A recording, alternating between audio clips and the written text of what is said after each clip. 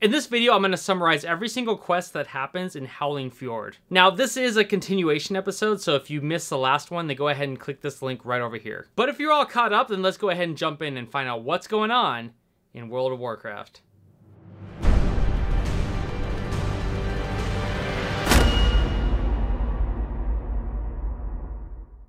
After dealing with the nymph situation, you head north a bit to use the horn. And just to refresh you on that quest, you were here to test it to see if it can make the mating call of the female Yeti, so that Nakoma would be prepared when she takes part of the hunt. So you head to the waterfall and you use the horn to attract one of the Yetis to come, which it does happen. And once you defend yourself against that Yeti, you make your way back to Camp Winterhoof.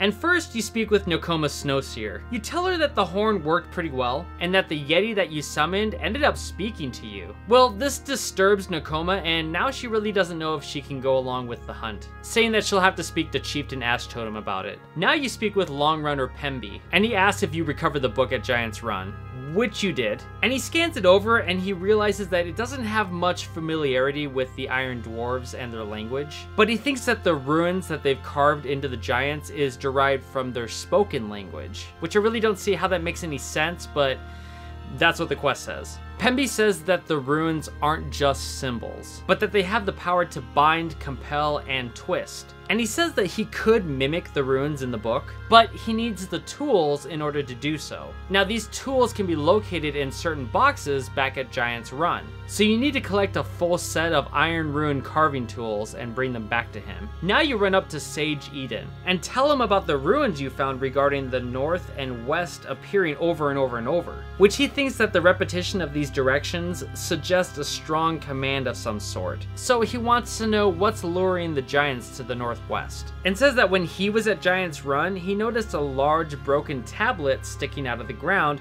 which he also calls the Lodestone. What Sage Eden wants you to do now is take the rune sample that you collected and compare it with the tablet. Hopefully you can learn more about the Lodestone that way. Now you run up to Chieftain Ash Totem, and he says that the Vrykul at their fortress named Scorn are planning an attack on the Tonka here at Camp Winterhoof. But everyone here is planning to head north to less dangerous areas. So he wants you to buy them some time by repelling the Vrykul forces. Now Ash Totem sent one of his own to Scorn, and he hands you this emblem and tells you to show it to his scout, or he calls it a brave. And when you do, this brave will come out and help you in any way that he can. Before we continue, I just want to mention that if you're enjoying this content, then make sure to hit the subscribe button, and don't forget to hit the bell icon for notifications, and also give it a thumbs up because it really does help in the long run. Also, if you're looking to get deeper in this community, I stream here on YouTube every Monday, Tuesday, and Thursday, usually during the day. It's a fun time. I not only just play World of Warcraft, but I also take the time to gather all this footage so you get a little bit of a behind the scenes of how these videos are made. And lastly, if you really want to support the channel, then consider joining up with the membership. We call it the Order of Lore Masters, and you get your own personal grimoire, and it levels up as long as you stay within the membership subscription. If you have any questions about that, then go ahead and check out the link down below. I am opening up more perks as more members join up. And don't forget to check out the social media, especially the Discord channel. Okay, let's get back to the video. Now you leave Camp Winterhoof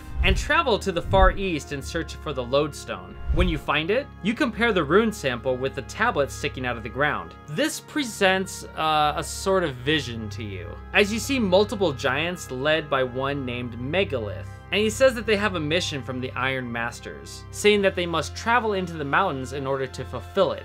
Now you make your way into Giant's Run and find the box containing the rune tools. From here you travel all the way to the west and show up at the village of Scorn. Once there, you use the emblem and summon the Winterhoof Brave, and he asks if you're ready to proceed. This is when he presents 3 quests for you to do. The elders said that these Vrykul may be able to rise from the dead, but not like the Scourge. It's a different kind of undeath. Anyways, the Brave wants you to take this machete that he gives you and carve up the remains of 20 Vrykul that you both slay as you move through the village. Chieftain Ash Totem also wants you to burn down the buildings here, and the Brave suggests that you take out the 2 longhouses and the barracks located in the lower area of the village. Lastly, you need to take out the towers, but the casters at the top will most likely kill you if you get too close, so the best solution is to lob a smoke flare on top of them, which will call the Wind Riders from Camp Winterhoof to come over and provide an airstrike. Now you head into the village and kill the Vrykul along with chopping up their bodies. While doing that, you find a scroll made of dragon skin,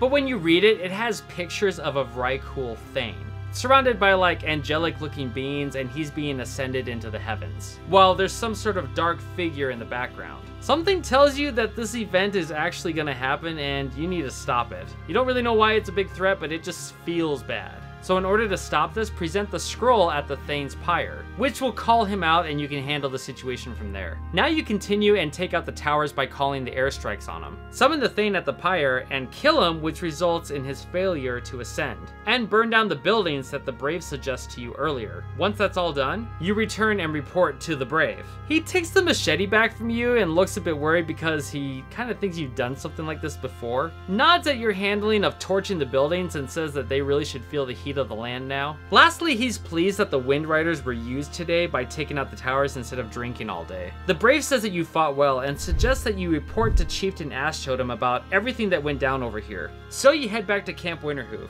And when you arrive, you speak with the chieftain. He says that with everything you've done at Scorn, you've given them more time to prepare for their departure. Now Chieftain Ash Totem says that his long runners are reporting that the Vrykul have awoken at their main fortress to the west, and they're performing some sort of ritual. Ash Totem wants you to kill them before they finish whatever they're doing and before they attack the people here at Camp Winterhoof. When speaking with Sage Eden about the lodestone that you found earlier, and seeing the vision of the giants moving north, he mentions that their leader named Megalith must be the centerpiece of the Iron One's mysterious plan. So now he wants you to kill Megalith, because if you do, then the giants won't have a leader anymore, which will inevitably weaken the Iron Dwarves' strength, so that in the end they won't be able to stand against the Tonka. Now you run up to Long Runner Pemby and turn in the tools that you found at Giant's Run, which he says that they're a bit more delicate than he thought and wishes to try them out for a moment. Pemby is then able to make a rune that will be able to control the giants, omitting some of the runes that could be counterproductive, which in the end he creates the Rune of Command. Now with this rune, you should be able to control one of the giants at Giant's Run and use it to defeat Binder Murdus, who is the leader of the Iron Dwarf forces. Now you leave Camp Winterhoof and make your way towards Megalith's location.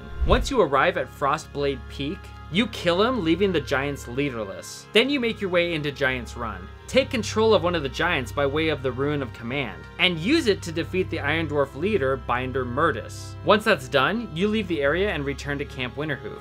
Upon arriving, you speak with Long Runner Pemby, who says that you did a great job in killing their leader, but he has no doubt that his people will meet the Iron Dwarves again when they make their way up north. Now you run up to Sage Eden, and he's worried about Megalith's final words, asking you if you're sure that he said Stoneforge, which he says that this name or this word isn't a word that's familiar to his people, but it sounds like something that might have to do with the creation of the Titans. In the end, Sage Eden says that we must watch these giants and look for the Stoneforge before they end up carrying out whatever plans they have. With this quest turned in, you complete the 9th chapter in the Howling Fjord storyline. We're really close to finishing off Howling Fjord, and then we'll be moving on to Boring Tundra next. Once we get there, we'll switch over to the Alliance and see what's going on. But before we wrap things up, I just want to give a big shout out to the Order of Lore Masters. Your membership to this channel is a huge contribution and helps out so much with creating new content and introducing new things to kind of share with you guys, and I'm really grateful for it. Again, if you'd like to join the membership, then go ahead and check out the link down below. And with that, I'll see you next week when we find out what you missed in the Tales of Azeroth.